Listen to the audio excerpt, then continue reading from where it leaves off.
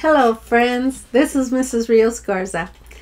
When I was growing up, many of us, children, had nicknames. Most of the time the nicknames we were given were chunks of our real names. But sometimes people would give someone a nickname that was a description of one of their character traits. And most of the time it was something that people laughed about. Well, even though I was young, sometimes I would feel sad for the people who were being picked on. And I felt sad that they were given silly names. When it is loving and playful, that's one thing. But when it is meant to hurt someone, that is unacceptable. Here's a story about some friends who learn a valuable lesson. It is called Nicknames, and this is the cover page. Well, yes, the cover page. And it is by Cecil Kim and illustrated by SooJin Han. This is the title page of the book, Nicknames.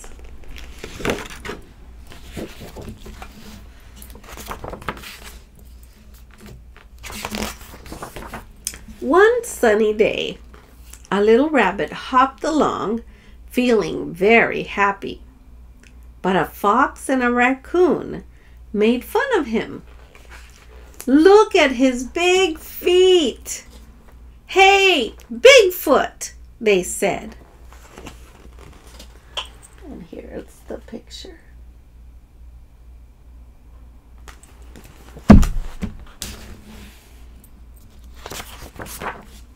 When the little rabbit munched a carrot, the fox and the raccoon appeared again. "Look at how his teeth stick out. Hey, Big Tooth!"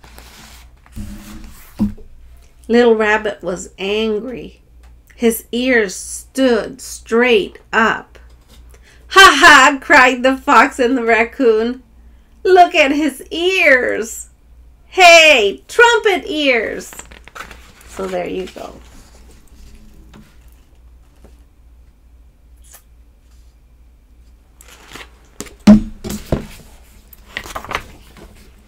The little rabbit sat by the pond and looked at his reflection. It is true. I have big feet, big teeth, and big ears. He felt sad and started to cry. And there he is, feeling sad.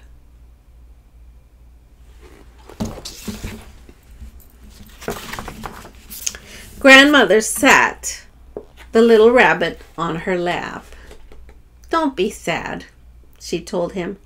"Your big feet and big ears help you avoid danger. Your big teeth help you munch on crunchy foods.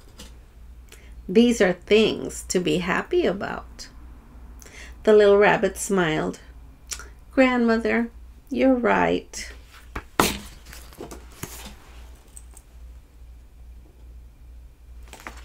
Thank goodness for grandmothers.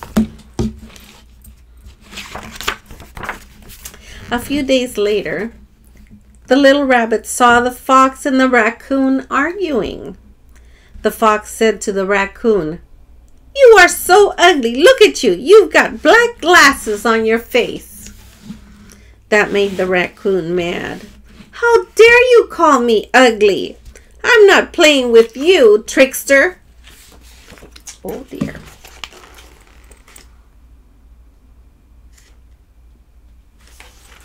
They're not happy, are they? The little rabbit thought about this. Bad names made people feel bad. Bad names made friends fight. What they needed were good names. Here he is thinking.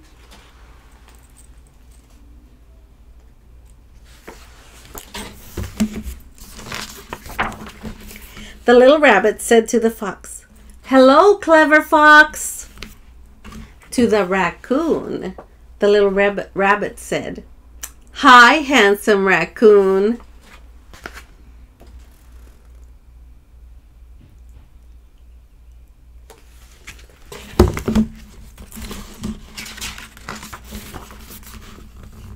The fox was surprised. "Why do you call me clever fox? My nickname is Trickster." "You're smart," said the little rabbit. "You have a lot of intelligence." The raccoon was also surprised. "Why am I handsome raccoon? My nickname is Ugly One." "You look as though you are wearing cool black glasses and a stylish gray suit," said the little rabbit.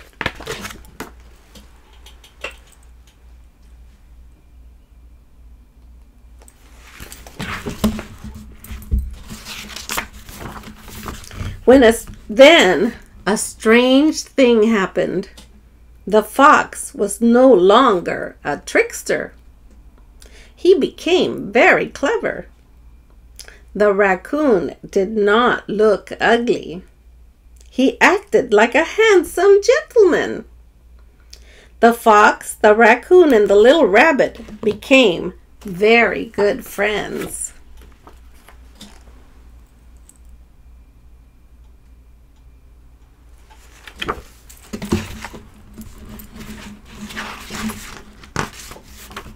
The clever fox had an idea.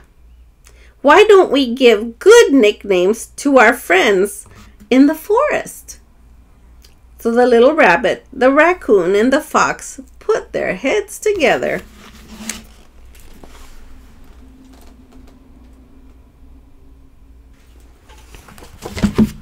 Let's see what they're going to do.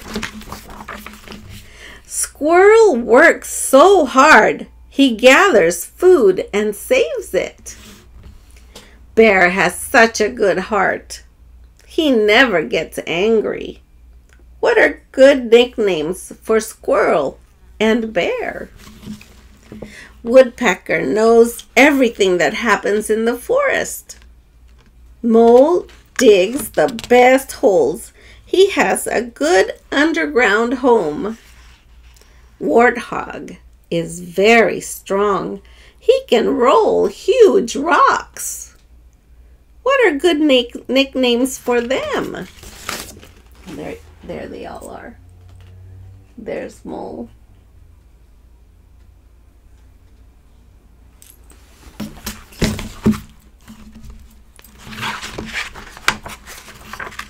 The little rabbit, fox, and raccoon thought of some good nicknames for their friends. Angel Bear, you have a good heart. Busy Squirrel, you gather a lot of food. Wise Woodpecker, you know everyone in the forest. Builder Mole, you made another home today. Powerful Warthog, you are so strong and brave.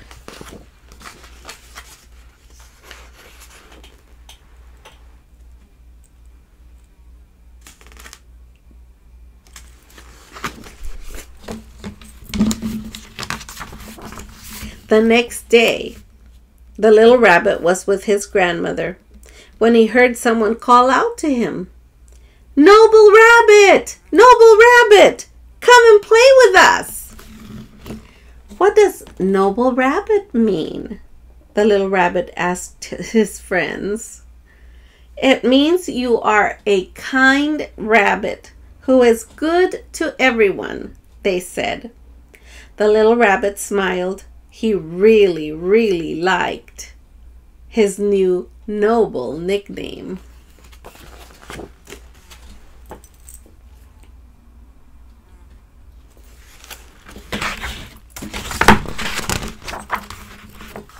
And now there's a letter from grandmother. Dear little rabbit, I was so pleased to hear all about the good nicknames you thought of for your friends. You and I have often talked about how words can be used to help others or hurt others. And now I know that you were really listening well with your big, beautiful ears when we talked about that. Every day, we can choose how to use our words. We can choose to use them wisely or foolishly.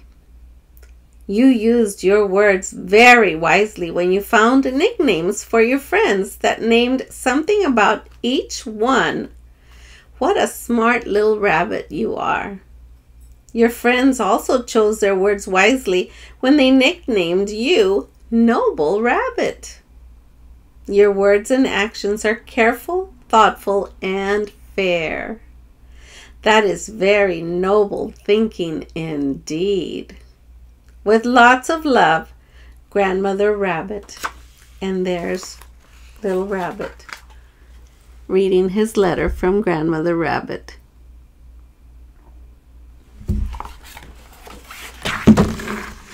So, that was a nice story.